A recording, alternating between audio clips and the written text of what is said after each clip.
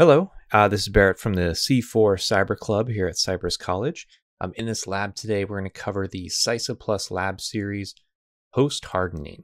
So a very important part of any defense in depth security posture is hardening your endpoints, hardening your hosts, your desktops, and even just your home PC, right?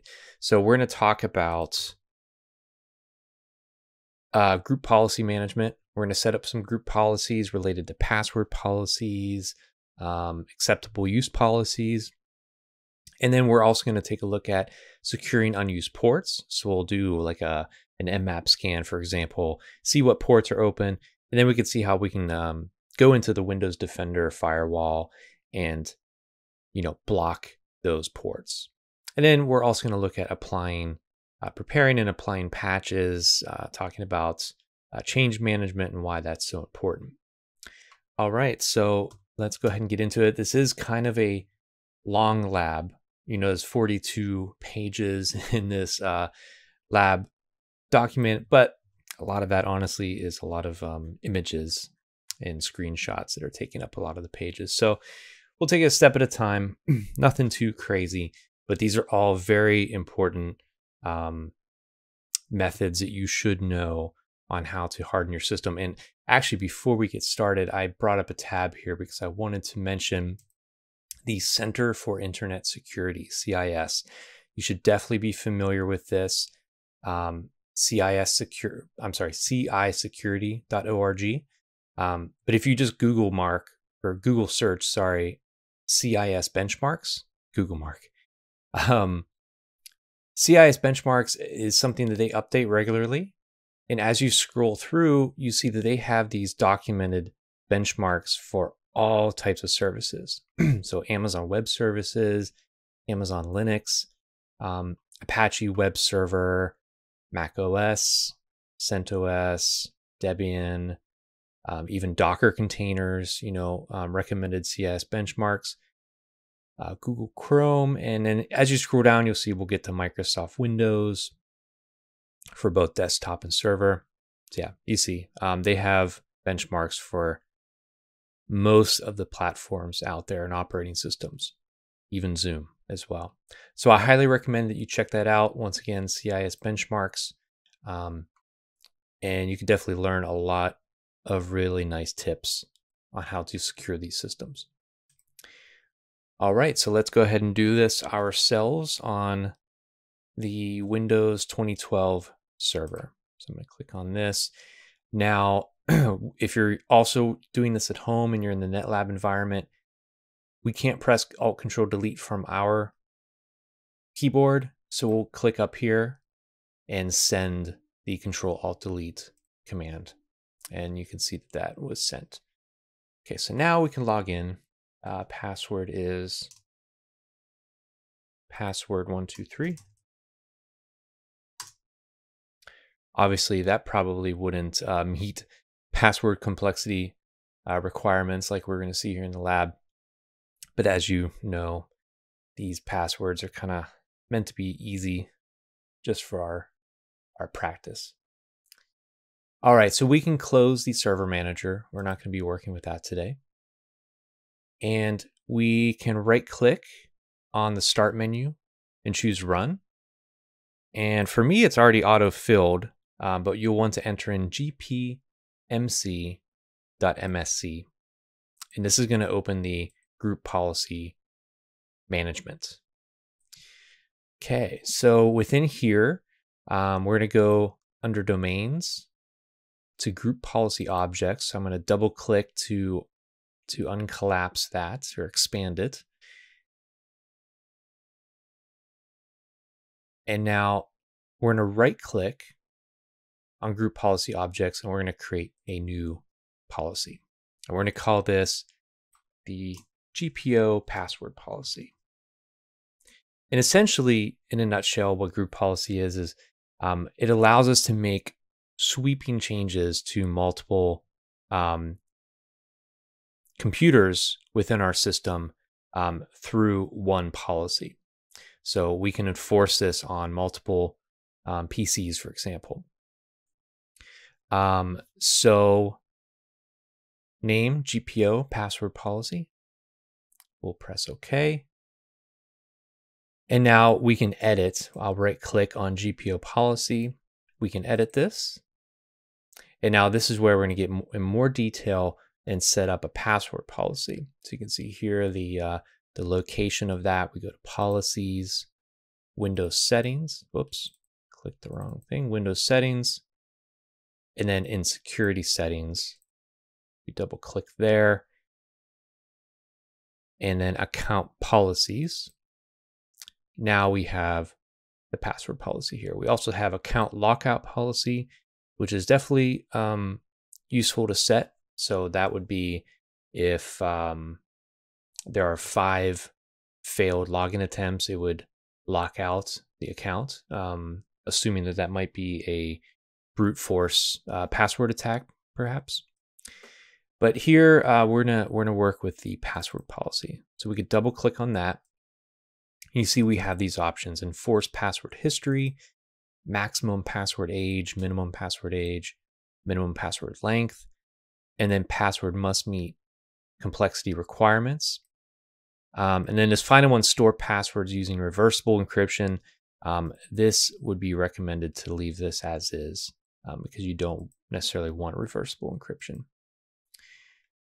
Okay, so first thing we'll do is maximum password age. So let's go ahead and double click that. We want to define this policy setting, and we're going to change this to 90 days. And on all of these, if you want more details, you can click the Explain tab, and it's going to give you much more detail about, this security setting determines the period of time in days that a password can be used before the system requires the user to change it. So that makes sense. Once it hits 90 days, the user is going to get prompted to change their password.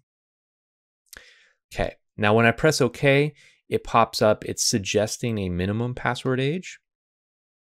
And we'll go ahead and press OK. So we'll take the suggested setting of 30 days. And so you can double click here, minimum password age. What is that? Well, this determines the period of days that a password must be used before the user can change it. So you can't change your password within the first 30 days after you changed it before. And now let's go ahead and move on to minimum password length. So we're going to set this to, I believe, 8. Yes, we're going to set this to 8. Now it's interesting to note that, and we'll look at this in a moment, in the password complexity, in the password complexity section behind here, it actually lists 6. And I think NIST guidelines currently, oh no, never mind. They recommend 8. They recommend 8 as well. So we're going to set 8 here. Okay, and then now this next section, the password must meet complexity requirements. When we double click that, we want to go ahead and define this policy setting, and we want to enable this. Now let's check out the explain section. And this is what most people are used to when they're setting up passwords. You need to have an uppercase character, you need to have a lowercase, you need to have base 10 digits, so 0 through 9, and you need to have at least one special character or non-alphabetic character. And now in this requirement, it says be at least 6 characters in length. I think NIST guidelines are probably, I feel like they updated them to at least 8. I know a lot of people recommend at least 12, because length is definitely important, especially when you're dealing with password crackers. And in fact, I would highly recommend just doing a Google search for NIST password guidelines. So I found this website here. It's at auth0.com. And this would be really good to go through just to get a better, deeper look at password complexity. So, they started to say length is better than complexity. Eliminate periodic resets. Sometimes, workers can get a little bit burnt out by too many constant password changes. So yeah, they have a lot of much more detailed Don't use password hints, limit password attempts. Multi-factor authentication is, you should use it on every important and sensitive login for sure, because at the end of the day, even if somebody was able to retrieve your password, MFA would likely stop them, right? So yeah, I would definitely recommend, also on top of the CIS benchmarks that I recommended, check out the NIST password guidelines for 2020 would probably be the most updated. Okay, but anyways, for now, we will set this. It is technically needs to be 6 characters at length, but remember, we also kind of overrode that here, and we determined it needs to be 8 characters. All right, so we did that. So we review it. Everything looks good. Now we're gonna let me move this a little bit. Okay, so we can exit out of this editor, and we're going to create a new group policy object. We're going to call this AUP consent agreement. And AUP here stands for acceptable use policy. So once we create that, we'll go ahead and right click and edit. And we'll want to expand policies, Windows settings, back to security settings. And now we're looking at local policies. And security options, we'll double click on that. Now within here, we have a bunch of different options where we are looking for interactive login, message text, and oops. There we go. Let me this a little bit bigger. In fact, I'll just maximize it. There we go. So we are looking for message text for users attempting to log on, and then we're going to also change the message title. Okay, so double click. So this is the text that users will get when they attempt to log on. We're going to define this policy, and then we're just going to type this in here. Okay, so I got mine typed in. Feel free to pause the video while you get yours typed in as well. And then once you're done, you can go and press OK. And you notice that it shows up here on the right under the policy setting. And next we want to choose a title.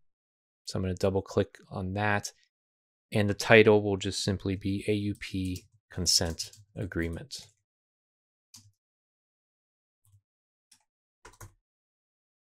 Oh, missed an R. There we go. Okay, I'm going to press all OK here, and that is updated.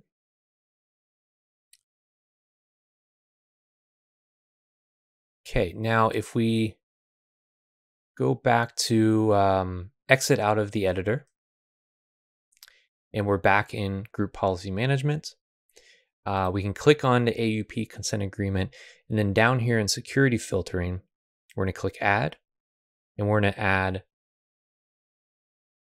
everyone. So anyone attempting to log into this machine will have this acceptable use policy message pop up. Okay. And now we're going to right click on CySA.org. We're going to link an existing GPO, and we're going to select both the AUP and the GPO password policy. You can press Control, hold in your Control key as you click on both together. Then we're going to press OK. All right, now we are good to do a restart. So I'm going to right click on the Windows menu, shut down or sign out. I'm going to choose Restart. Press OK. All right, so now we need to press up here, send the Control-Alt-Delete key again. And now you see we are greeted with the acceptable use policy. Looks like I messed up with the formatting a little bit there, but that's okay. You can see that it is displaying what we chose for the message, and then up here is the title that we selected. So we have to press OK, we accept this, and then we can log in. So password 123. Which, interestingly enough, like I mentioned earlier, that password technically does not meet the password requirements anymore.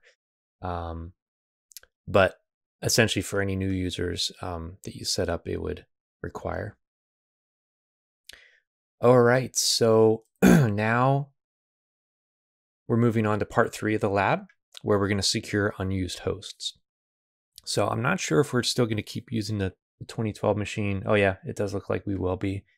But first we need to move over to Kali, because we're going to use Kali to do an Nmap scan to look for those open ports. Go ahead and log in there. Log in as root, password is TOOR.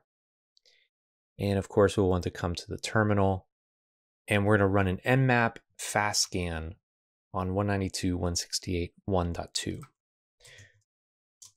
And so remember the fast scan, this is scanning the top 100 most common ports. As Nmap usually by default, if you don't add the -F option, it's going to scan the top 1,000 ports. So hence the name fast scan. It's not scanning quite as much, only the very most popular ports. And there we go. That scan took 14 seconds. And we could see we have port 53 open for DNS. We have port 88 open for Kerberos.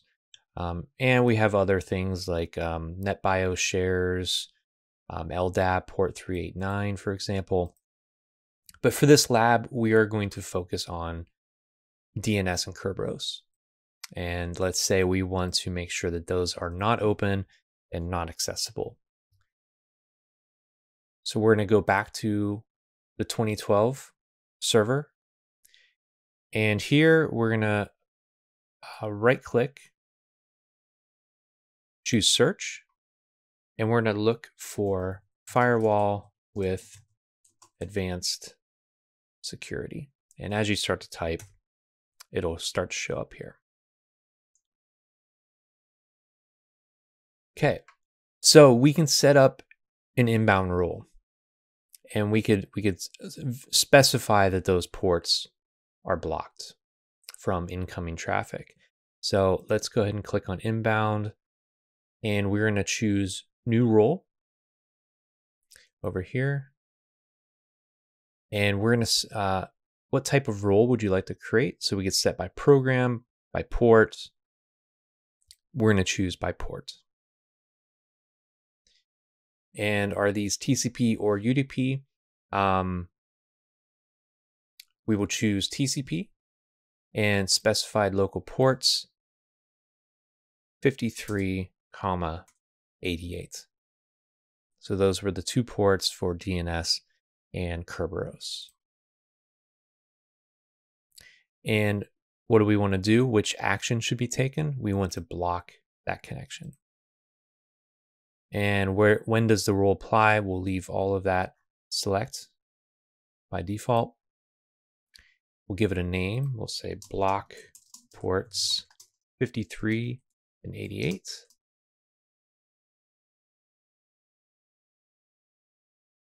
Whoops, just realized I had a slight typo. Wouldn't make a huge difference, but there we go. All right, and now you see the kind of X'd out icon here, because this is a inbound rule that's blocking. And we are, you see over here under action block, all these other ones are allows. All of them are allows. But here we want to very specifically say we're blocking 53 and 88. Now, what do you think is going to happen if we rerun that Nmap scan? And remember, in Linux, you can just press the up arrow and you could rerun that command, pull it back from the bash history. All right, and our results are back. lo and behold, we have no longer port 53 and port 88 as open ports here. So that makes sense because remember, over in our firewall, we have blocked those ports from incoming traffic. Now let's go ahead and scan the Ubuntu machine. So remember, the Ubuntu machine's over here. We've been scanning from the Kali machine down to the Windows server. Let's go ahead and scan this machine here, and we'll see what's open.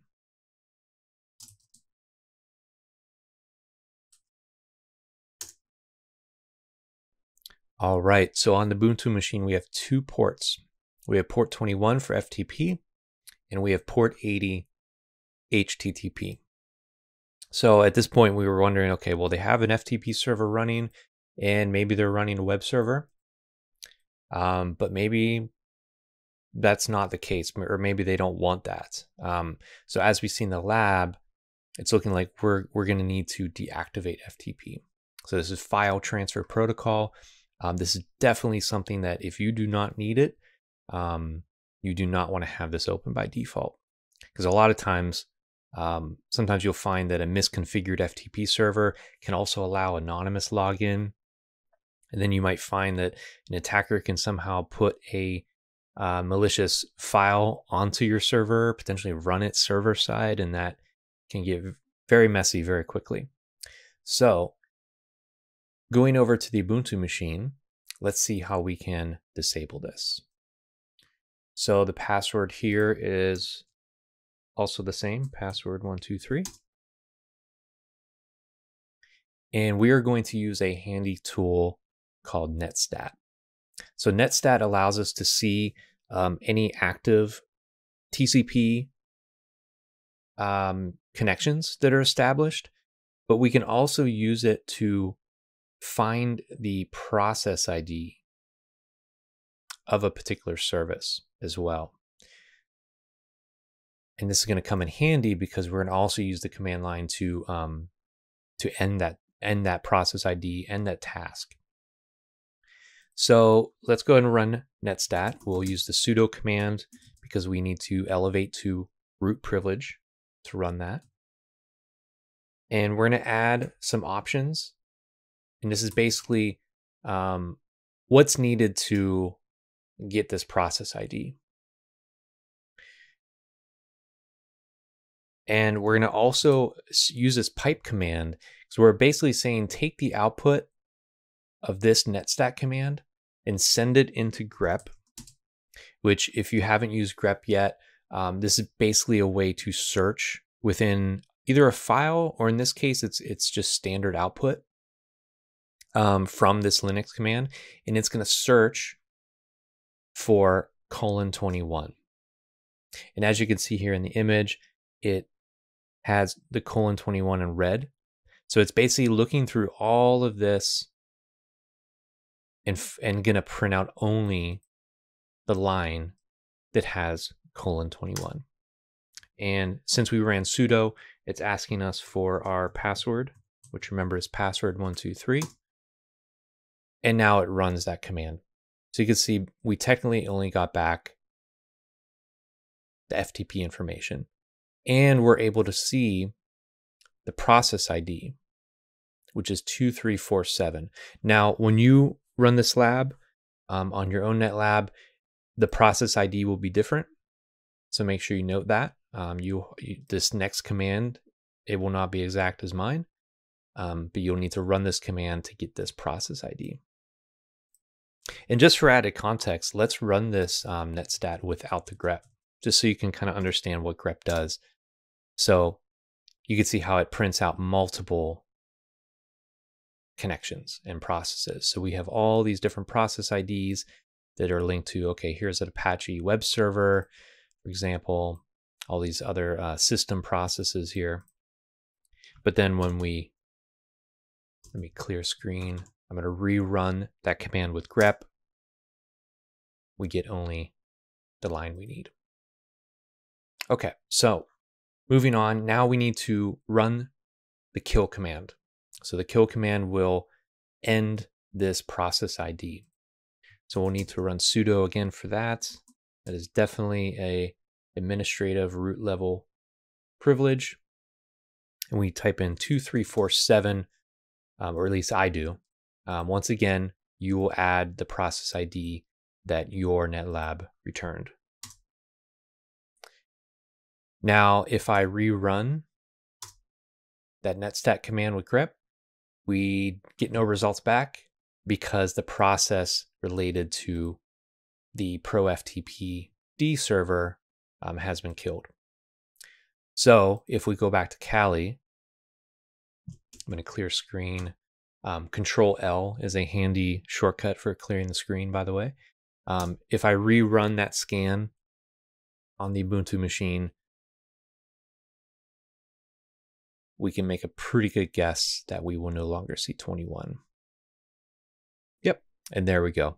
Now we only have port 80 open. Makes sense. We saw an Apache web server running as a process. So for whatever reason, that Ubuntu must need that port open, but not necessarily port 21 for file transfer protocol. All right, and then moving on to the fourth section of the lab, preparing and applying patches. So here we're going to be working on the server 2012 machine. And if the server manager is currently not running, we'll want to open that up.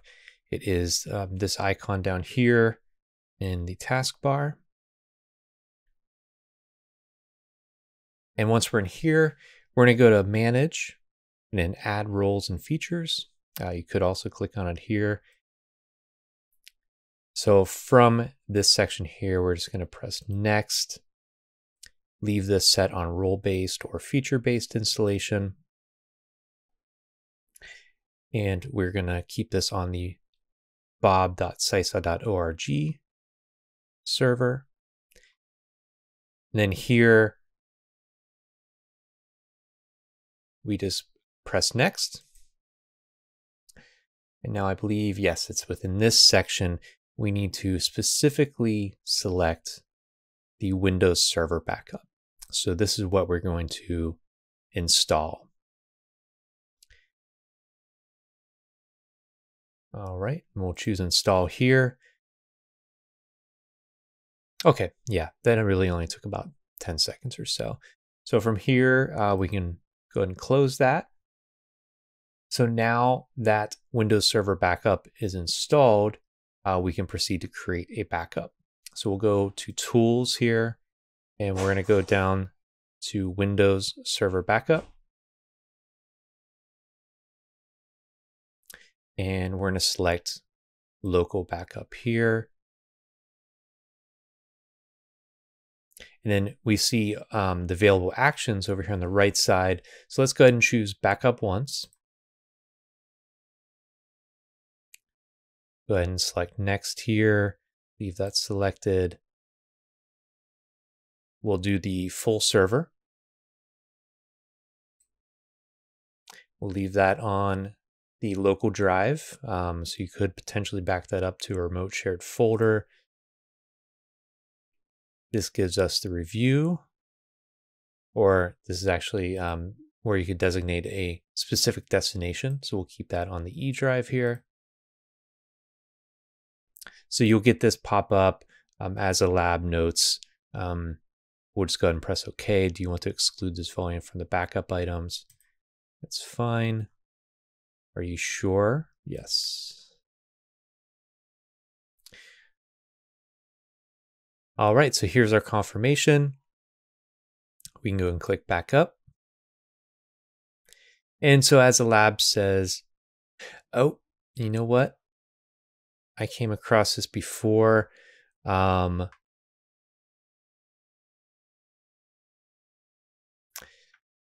likely something happened in the installation of this lab where there actually isn't enough space to do this backup. But I think that's going to be okay. I don't think the backup was necessary for the further steps in the lab, but this was a nice overview of installing the option to create a backup within Server Manager. Okay, so I'm just going to go ahead and exit out of there.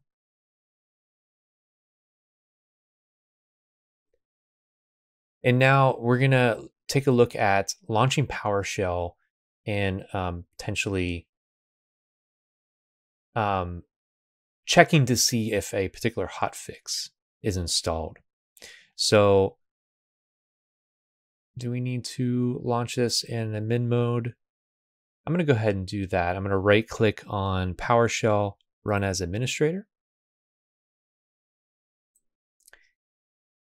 And let me go ahead and make this a little bit bigger. Okay, so I'm going to type in git hotfix. The ID is KB 2919355. And as we press enter, we see, okay, cannot find the requested hotfix. So we need to we realize we actually need to install this. So let's open up the File Explorer. We're going to navigate to the C drive under Updates.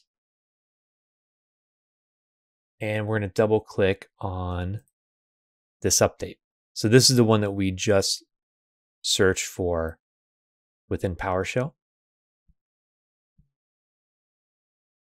Okay, so we can see that we're actually unable to uninstall this because there is a prerequisite needed. So the prerequisite is the update right here, ending in 9442. So let's go ahead and double click that and install this one. Okay, yes, I would like to install. And now that particular hotfix is being installed. Installation is complete. Now we should be able to install the 9355.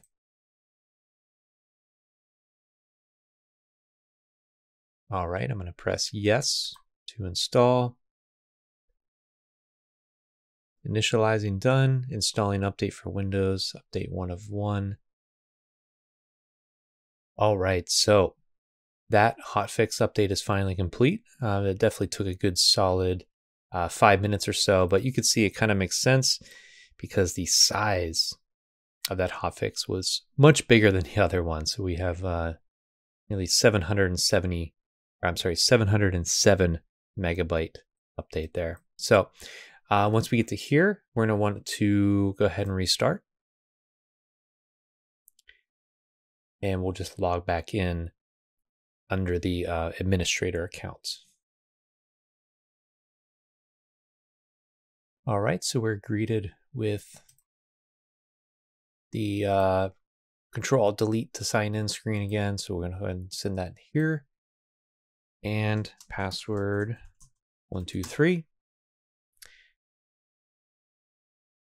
So we can go and close down the server manager as that loads. We won't need that. And essentially, we're just going to be going into PowerShell, and we could just verify once more that the hotfix has been installed. So git -hotfix ID KB 2919355. And there we go. We can see that that was installed today. Very good. And I know this is a long lab, but we have come to the end. So we're going to work with using Windows Defender to increase security. And we're going to see how we can change and enforce Windows Defender security roles through group policy object. So for this last section of the lab, we're going to need to log into the Win client. So I'm going to go ahead and click over there. We're greeted by the lock screen, so we'll have to send the Control-Alt-Delete again. And then it's going to ask us to log in as CySA/administrator. So I'm actually going to choose other user down here. make sure that we get logged in to the appropriate account. And then password 123. Okay, so we're greeted by the server manager. We can go ahead and exit out of that. And we just want to go ahead and search for Defender. So we'll open up Windows Defender. Okay, we can go ahead and close that. Now, the lab shows that it should have been turned off by default, but it looks like it's already turned on.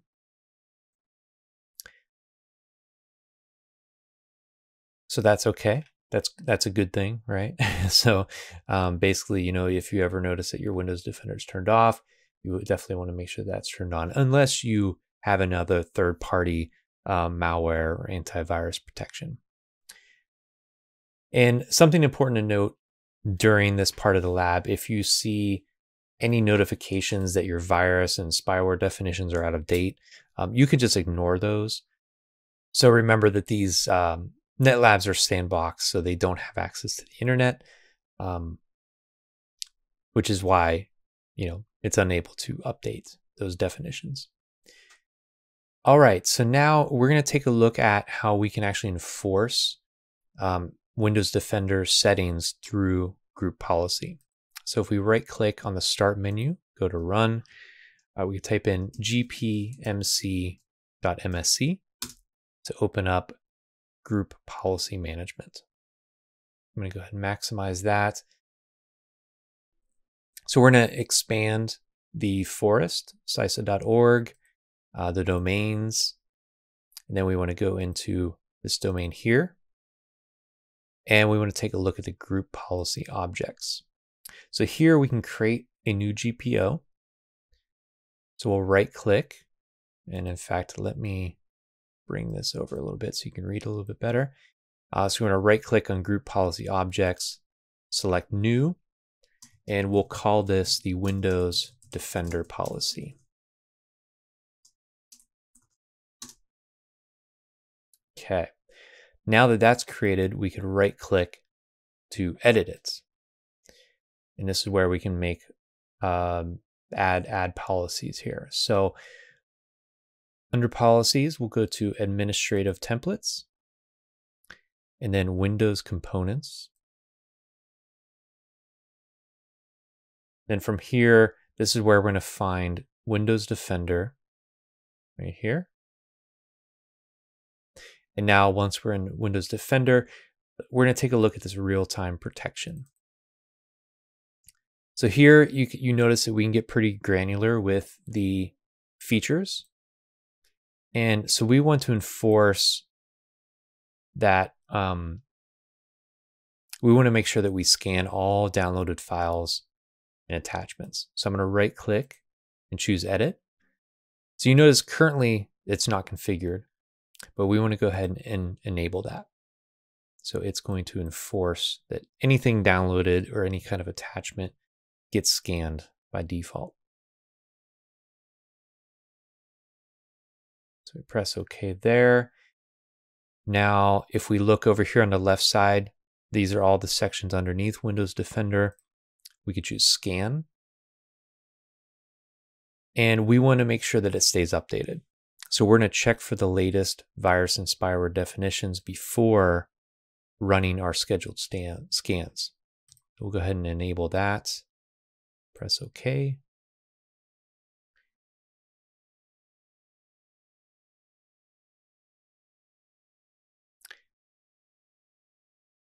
We also want to specify the scan type to use for a scheduled scan. Keep saying scan. So here we're going to right-click Edit, choose Enable, and now here we can select Full System Scan rather than just a quick scan. So we're forcing a much more deeper full system scan. And let's specify the day of the week. So we'll enable that. Once we enable it, we get the option down here. lab is recommending every Tuesday.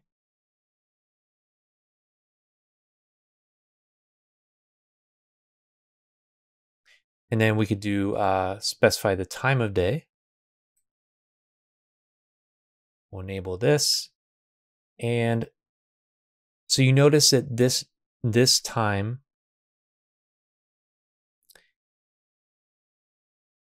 is the number of minutes past midnight. So this would currently be 2 hours past midnight, so it'd be 2 in the morning. The lab is recommending we change this to 180. So that's adding another 60 minutes or another hour, which would put us at 3 a.m. Okay, so we'll press OK.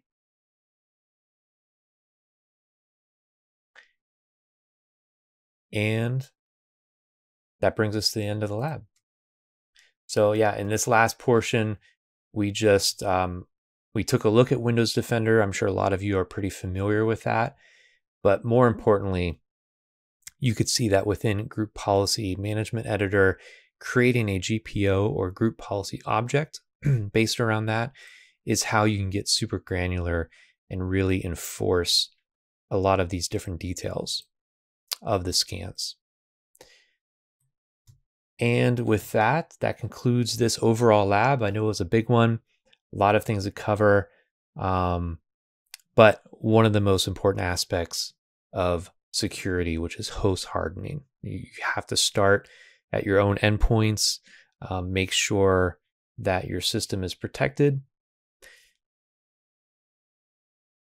and that becomes an overall important aspect and part of an overall defense in depth. So thank you very much for watching, and I will catch you in the next one.